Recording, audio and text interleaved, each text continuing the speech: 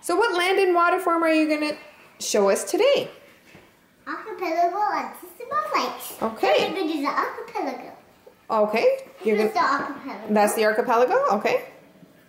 Well, I think I can do this. Sure, you can do it. Good pouring. Uh-huh.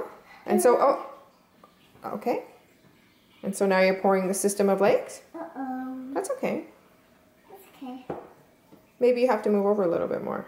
Yeah.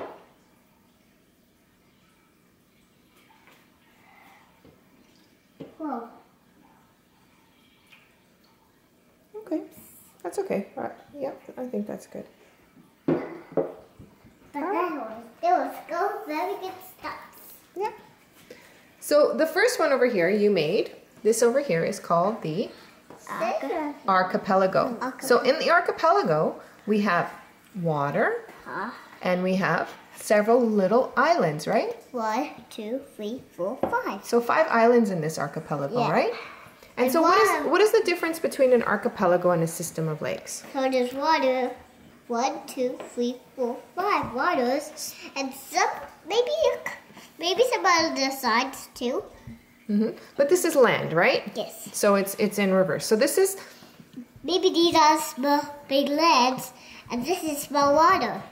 well, no, this is the land. Obviously, this is the land, and these are the water, the lakes, right? So that's a system of lakes, and this is an archipelago. Yes. Mm-hmm.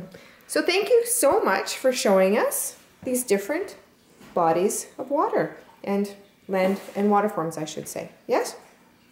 Excellent.